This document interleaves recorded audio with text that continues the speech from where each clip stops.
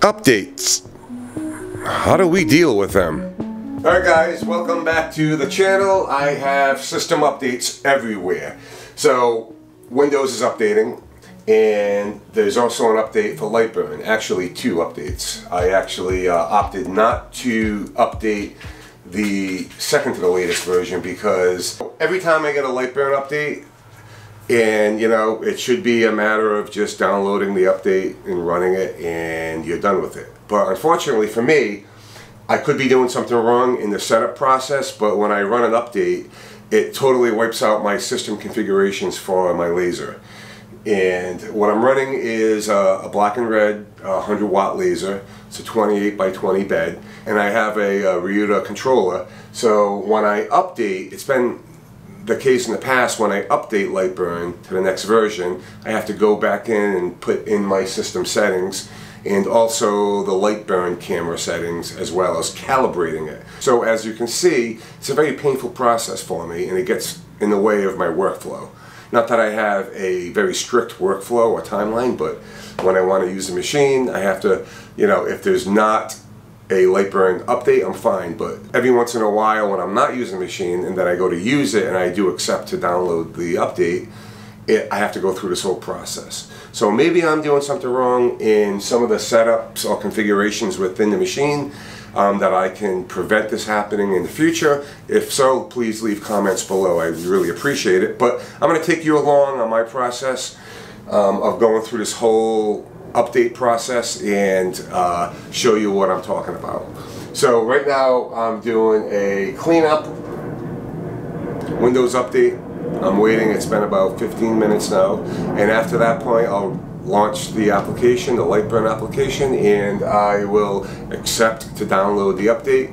Now this version, I'm not sure what version, I think I'm running 9.1, and I believe the latest version is 9.3 or 9.4. I'm not sure, I'll check in a minute. But I opted not to do the second to the latest version because I didn't want to go through this whole process. And I believe some of the, within that iteration, there was some bug fixes. So I wasn't experiencing any issues with my current version of software, so I opted not to update it. But now I'm 2 versions behind, so I figured now is about the time to update it. All right, let's start. I'm just waiting for Windows. Alright guys, I'm sorry about the glare or the weird positioning of the camera, but I am in my workspace. I'm going to launch Lightburn. It's going to tell me that I have a download.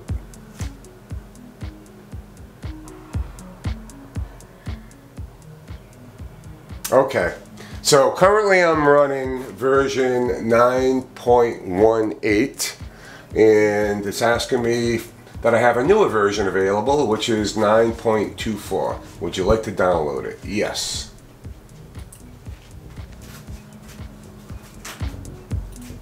Alright. Took a little bit because I have spotty Wi-Fi connection in my work area. I'm going to run it. Installing it. Very simple, straightforward process. Nothing to be worried about or concerned in this step. Okay, it's finished. And Lightburn is starting back up. So now, as you can see, I'm not sure if you can see it in the camera, but now I'm running 9.24 version of Lightburn. And I'm going to go ahead and check my settings. So it appeared that it took in my controller information, but I'm having an issue with the camera. Now mind you, I'm not using a Lightburn camera, but I've never had issues like this before. Well, I should say I've had issues when I update the software that there's some sort of interference with the webcam that I'm using. Let me explain. Okay, so as you can see, it's recognizing my camera, but the update overlay is grayed out. And sometimes if I choose none and then go back to the camera, now I have the option to choose it. but when I click on it, it doesn't work. And I found in the past, after updating the software, that I have to go back in and remove it, re-add it, and then recalibrate it. This has been the case for the past few updates now. And like I said, I am not using the Lightburn camera, so maybe that has something to do with it. But generally, I don't have any issues with this webcam that I'm using. It's the HD Pro webcam C920, I believe. And when it's working, it works fine. Alright, so you just saw that I totally lost the calibration. And I'm not sure if it's because I'm using a generic camera, just a webcam, rather than the Lightburn camera, but it's just a USB device. So if there are any difference of opinions, leave them in the comments below. So I have my printed circle template for recalibration. I don't throw these away. I keep the same one and just put it in with my paperwork for these reasons. And I obviously have to now clean out my bed, start the whole calibration process. I have a bunch of magnets in my laser. Alright, let me just show you what I have set up here. It is just a typical high definition webcam mounted to the underside of my lid. And it took me a bit to get this positioned just right. It takes a little while. And I had to use a series of different types of GoPro mounts and some hot glue to get it fixed in one position where it's not going to move at all. So it's there, not permanently, but it's not going to move. And of course I have the USB cable routed under the lid with some time management clips going down and behind and out the machine, which then connects to back there. I have a wall-mounted PC. And generally I don't have an issue with this connection. However, like I said, whenever I update Lightburn software, I got to go through this whole process. So I just cleaned out the mess I had in the bed. I had a series of magnets that I use for repeatable jobs for alignment. And now I have to do the whole cardboard thing and calibration. So this is the part that I don't like. It's just a little bit of a time-consuming aspect to it, but let's get to it. Okay, let me get back into it and go to Tools, Calibrate Camera Lens, select HD Pro Webcam C920. Okay, I'm going to choose Standard Lens because my lens is not a fisheye lens.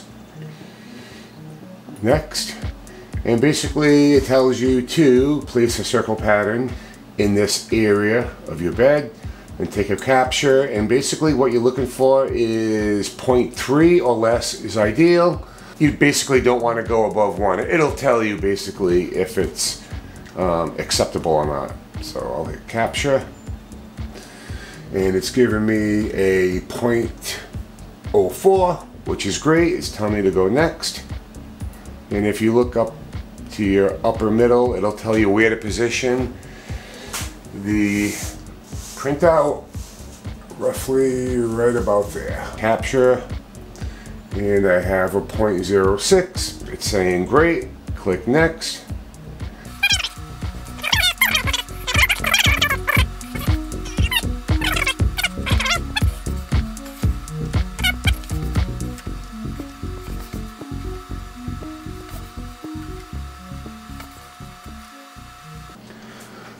Okay, it's telling me that I'm finished, done the wizard, and store your camera calibration. So it's going to store my camera calibration when I click finish.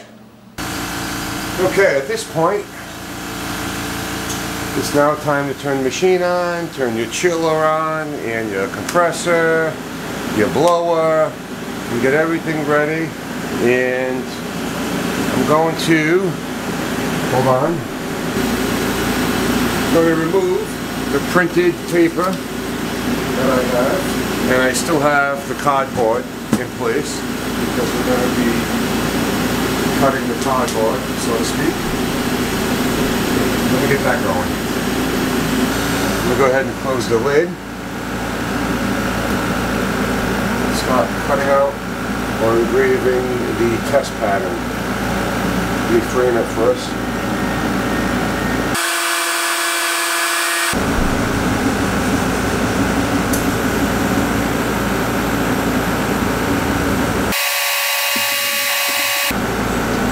Okay, it's done.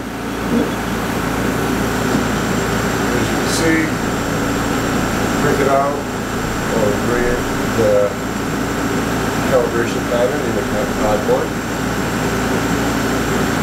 And I'm going to go up over here to the screen, and let me bring you kind of square. I'm going to go here to the screen and click next.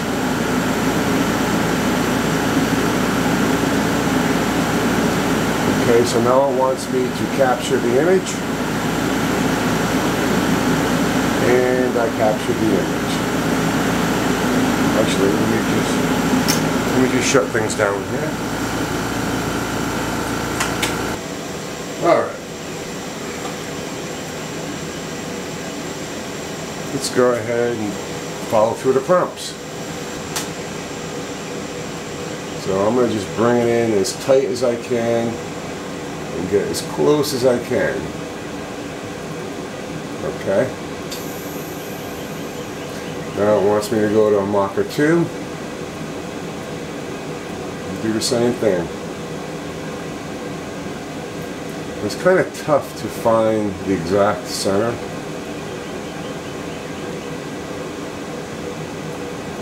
Because everything gets pixelated when you zoom in.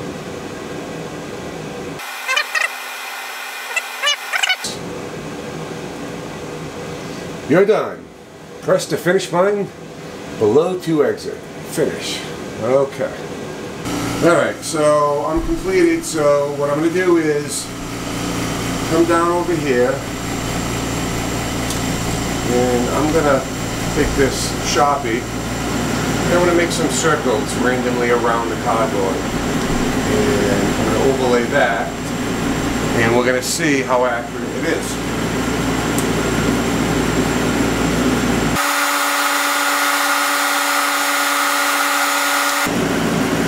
Refresh the overlay, and now as you can see my little marks that I made with the Sharpie. And what I'm going to do simply is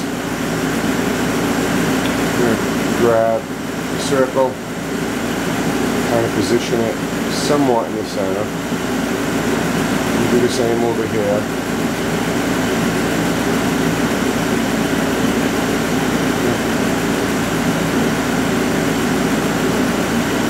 Okay.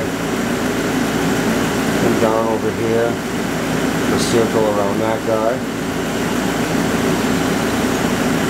Come up to the top center, a circle around that guy. And let's see, what else? How about this guy right here? The circle, small little circle right in the center.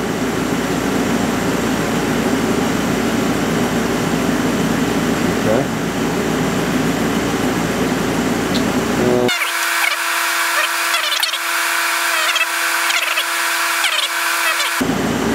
So you can see what I'm doing is I'm just putting some random engravings in somewhat the centers of these locations that I marked up. So, okay. And let me get things set up to cut.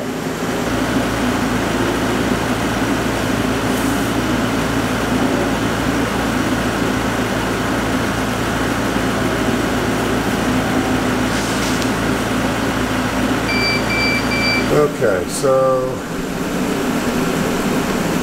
here's the overlay with my not round circle indicators. And here's the actual engraving.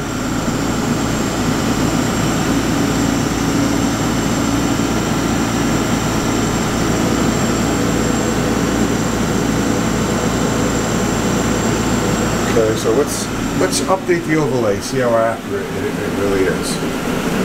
Hold on. Okay, so let me remove this object. And there's my engraving right there, the actual engraving. So I would say it's pretty perfect. Alright, so as you can see, it is a problematic process. For whatever reason, the calibrations on these machines with Lightburn, most of the time goes smoothly, but sometimes you have these weird settings that were just changed if you update Lightburn. And in my case, just let me explain one caveat to this whole process. I am not using the Lightburn official camera. I'm using a high definition webcam. So take that with a grain of salt. Even though there might be little issues here and there, I think it's still worth it, because if the camera goes south and doesn't want to work anymore, I'll just get another $30 webcam. We all have webcams hanging around our house, so take that for what it's worth. But if you want something that doesn't present issues all the time, then maybe actually getting the Lightburn camera, the one that they recommend to use with Lightburn, that might be the best route for you. But like I said, I'm just happy with my typical HD camera. It works fine, with the exception of when I have to update Lightburn. So with that being said, if you have any ideas in the future for me to prevent this from happening again, leave comments below. Maybe I'm doing something wrong, but I've checked out all the settings and configurations, and I can't find anything in regards to saving, your camera settings and not losing those settings when you update Lightburn. So that's just my process, how I do it. It works out fine. As you can see, it's very accurate, and accurate enough for me, for my purposes. But I'm all set, so I'm ready to go. Thanks for hanging out with me and going through my process and my pain and suffering. If you have any advice for the next time Lightburn comes out with an update, let me know, and I'll make those changes in the configuration to see if that works. Thanks. Talk to you guys later.